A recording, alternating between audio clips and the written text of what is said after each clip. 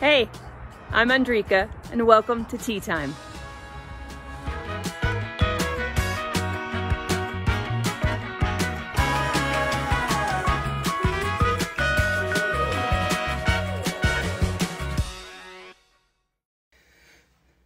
Trust is a firm belief in the reliability, truth, ability, or strength of someone or something. Now, I believe in Jesus. I believe that when I die, I'm going to go to heaven. I also believe that Jesus' sacrifice allowed me to be healed in my body, mind, and spirit. And the finished work of the cross gave me the right to have everything I need to live abundantly in the earth in this lifetime. Now, I thought I believed that part, but as of a couple days ago, I had this dream that was very frustrating, and it made me question whether or not I really do believe that. In the dream, I was with Jesus, who was leading me, my family, and friends through some incredibly dangerous obstacles. He would tell us to do something crazy, like at one point he said for us to walk through a group of armed guards to get to a gate. And all the guards around were shooting people and keeping people from going through the gate, like on either side. Nobody could get through. And I told Jesus, like, we can't do that. They got guns. They want to kill us. And every time I'd say something like that, he would just ignore it and start walking or going towards the obstacle. I had to choose whether or not I was going to stay where I was or follow him into the danger. Every time he would get right through the situation with no problem, no concern, no hesitation, nothing. It was just easy. It happened like 5 times in the dream. It was just one scenario after the other of him being awesome and mighty and me doubting him. At one point in the dream, I literally said, man, Jesus is hardcore. If I just stay with him, I'll always get through stuff.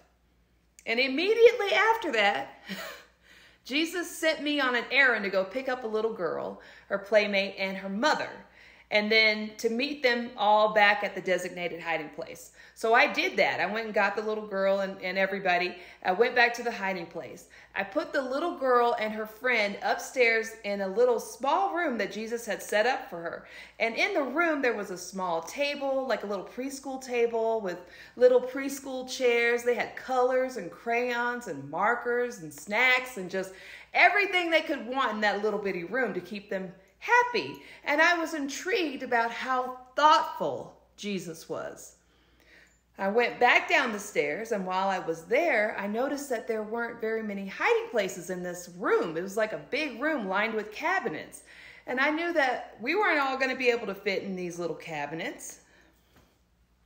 So I was just standing there, wondering if Jesus knew that the place didn't have any large hiding spots.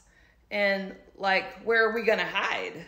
So I said, okay, well, when he comes back, I'm just going to remind him because he probably didn't think of that. So dumb. So just then, my husband comes back in, all the guys come back in, and then Jesus comes in and he's got these 2 guards with him. And so I'm just about to go ask him about the hiding places, and he tells the guards to close the door. And they reach up and grab a hold of the door that was like in the ceiling, and they pull it down. And I had never seen it. I'd never seen it. And it made so much sense. I was like, oh, we're not going to need the cabinets because there's no need for that. This makes way more sense.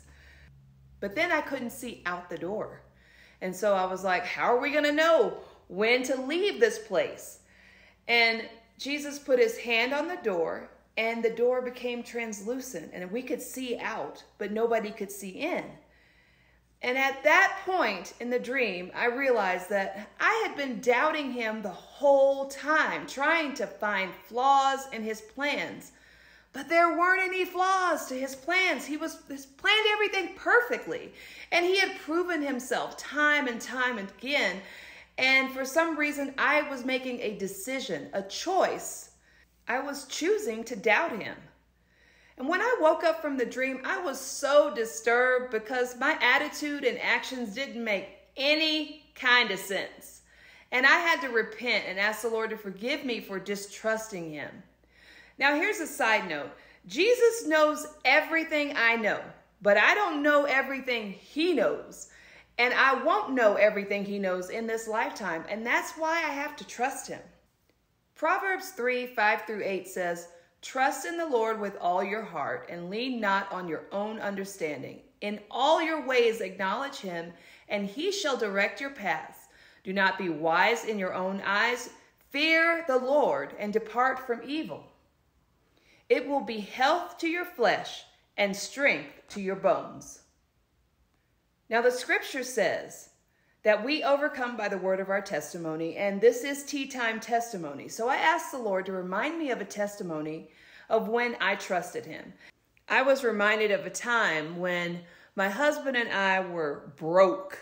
We had 2 little boys and a new baby, and we didn't qualify for any public assistance or anything. Both of our parents were having their own financial struggles at the time, so they didn't really have much to be able to help us with either. So we couldn't get help from our families or the government. So we were pretty much out of luck. And there was one day towards the end of the month that was particularly hard, because all I wanted to do was take my boys to have some ice cream. And I asked the Lord, and it was really simple. And I just said, "Lord, I want to give them some ice cream. Give me a way to get these boys some ice cream." So later that evening, we went to a Bible study. And after the Bible study, one of the guys came over to my husband and shook his hand, and he put $20 in his hand, and he said, "The Lord wanted me to give you this.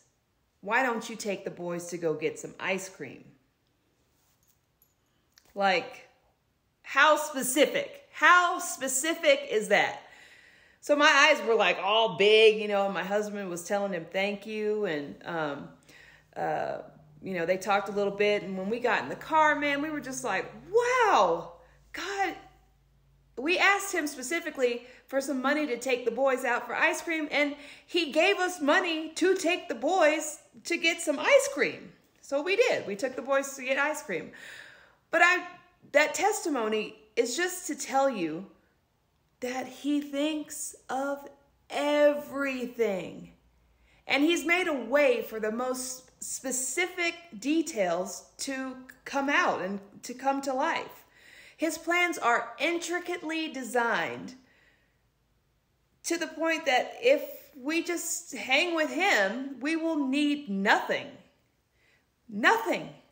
If we stick with him, we'll have everything we need and more.